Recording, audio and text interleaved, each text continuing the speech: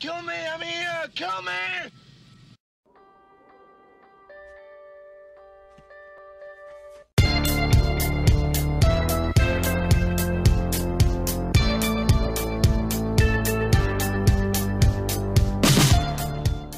Hey everybody, this is Matthew Movies coming at you, and I've been tagged. My buddy Franklin F.M. McInnes tagged me in the My Life in Movies series, and basically this is a series of questions that you ask that are meant to reveal your feelings on movies and like nostalgia and all that kind of good stuff. Now, before I actually get to the series of questions, I want to talk about Franklin for a moment. He is a super great dude. I have just the utmost respect for him, and I love his content. In the description below, there is a link where you can go and find his channel, and you can go and subscribe, and he definitely deserves your attention because he is just such a solid guy, has really good content, talks about collecting for the most part. Him and I have collaborated on a series looking at various movies and actors and that kind of thing, and just an all-around good dude who deserves more attention. And in this case, I'm not actually linking specifically to his channel. I'm linking to a specific video because he currently has a Disney giveaway going on called FM's Die Hard Disney Fan Giveaway. And basically, if you go and you make a video about what Disney means to you, you can be entered to have a box sent to you of awesome Disney stuff. And I know that there are plenty of Disney fans out there, so you definitely need to check this out.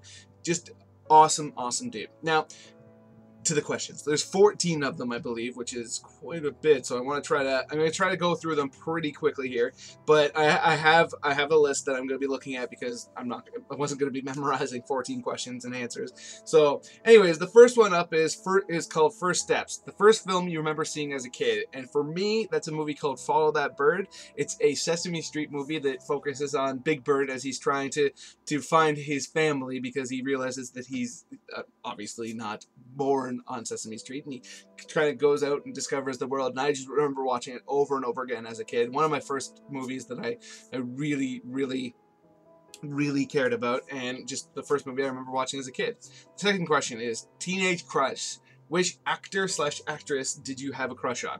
For me, the first one that came to mind is Jamie Gertz. Now, if you don't know who that is, and you've seen the movie Lost Boys, it is the female lead from that movie. She was a big star in the 80s, had big black hair, it was very curly, big, like the era, and I just thought she was just a gorgeous gal. And I definitely had a crush on her as a youngster growing up. And then the next question is bad choices, good outcome. A movie you watched and ended up enjoying even though you wanted to hate it. Now, first off, I've never gone into a movie watching it wanting to hate it. I don't really know why you'd watch a movie if you wanted to hate it. But there was a movie that I did watch that I had heard kind of things about, and I thought the concept sounded interesting, but at the time I thought the person who was the lead actor in it was atrocious. So even though I was interested in the concept, I figured that I was going to hate it, and the opposite was true. And that's a movie called Shattered Glass. For those of you who don't know what that movie is about, essentially it stars Hayden Christensen, the aforementioned actor who I thought was terrible based on the Star Wars prequels, and he plays a real life person by the name of Stephen Glass who was a journalist who faked elements of his stories, and I thought that sounded really interesting, and I went into it though with my kind of backup thinking, ugh, he's such a terrible actor, and I thought he did a phenomenal job in this movie. The movie has an awesome ensemble cast, I should say. If you check out my playlist of my all-time favorite movies, it's in there. That's how much I liked it. Then the next question, number 4, is first date. When you went on a first date, what movie did you see? I've gone on first dates with several women in the past. Not, obviously I'm not a ton, but more than one, let's put it that way. But I'm choosing to focus on the movie that I saw when I went on my first date with the woman who became my wife. And we saw Across the Universe, the musical that was based around the Beatles music. It had just come out at the time, and we were talking about movies quite a bit when we first met. We met on a dating site, and that was a movie that came up that we both really wanted to see, and I thought looked really interesting. I'm a big fan of the Beatles music, so we went and checked it out and had a really good time, and then she bought it for me early on in our relationship, and we've watched it several times since then. Next question, home comforts. What movie reminds you of time with your family? This one, I think I'm going to have some pretty unusual answers to. Die Hard, Predator, and The Fugitive were the 3 that immediately came to mind, because when I was growing up, I have 2 brothers and obviously a father who we dominated the type of things we watched. So we watched a lot of action movies growing up. So those movies are the ones that I think of. Like, I remember watching all three of those movies over and over again with my dad. I remember like laying with my head on his legs and stuff like that, and just perfect, innocent, awesome, badass times, if that makes sense. Question number 6, first heartbreak. What movie really upset or hit you more than you thought? The first movie that I remember actually crying at when I was a kid was the movie Backdraft. I think this movie is wildly underrated. For those of you who don't know it, a lot of people think about it a lot because there's a Universal Studios ride, but basically it's a movie about firefighters, and there's arsons going on, and there's these really huge set pieces that are like buildings that are on fire, and it's very action-packed, but at its core, it's about two brothers, and they're in their 30s, late 40s area, played by Billy Baldwin and Kurt Russell, and they have a very argumentative relationship, and they both live their lives in the shadow of their father who died when they were young. And there's a moment that comes late in the film where, even though they've had such a rival relationship throughout the rest of the film, they bond again, and there's a sacrifice there that I remember making me cry as a kid, and it just got to me, and it still gets to me now if I watch it. So that's the first movie I remember really crying at as a youngster. Leaving Home. What movie was the first you watched without your family? I remember the night that I moved out of my parents' house for the first time after I packed everything up. I watched the movie United in '93, which may be an interesting choice, but for those of you who don't know this movie, what the movie is, it's about the one of the 3 or 4 planes that crashed on September 11th, 2001, but this is the one that actually went down in the middle of the field, killing everybody involved on the plane, but not hitting its target. And it's such a emotional film, and really spellbinding, and makes you really empathize with what they're going through, and really respect the people on board that flight and what they did to save the lives of untold amounts of people. Next question is Good Times. What movie do you watch most and why? The movie that I've watched by far the most in my life is Predator. I have seen that movie literally hundreds of times. Every time I watch it, I just have an absolute ball. It is just, I just love it through and through. And I can quote lines from it. I know exactly what's going to happen next, and every time it happens, I still love it completely. It's just a movie that I will always dig. Question 9, learn a new language. What is your favorite non-English language movie? For me, I would say Seven Samurai. I watched this movie actually not that long ago, last year for the first time, and I just thought it was amazing. It is a very long movie at 3.5-ish hours long, but the characters are so well built. The situation is one that you can really put yourself in. The stakes are so perfectly set up. Across the board, the storytelling in this movie is just, beyond reproach, I should say. Can't leave the sofa. What series on TV got you hooked? So when I thought about this question, my first answer was Lost, but after the first couple seasons, it kind of lost me. So I decided to look at 2 shows, I should say. One a comedy, one a drama, that had me just completely invested from beginning to end, and made me completely want to see the next episode. The one I was watching came to an end.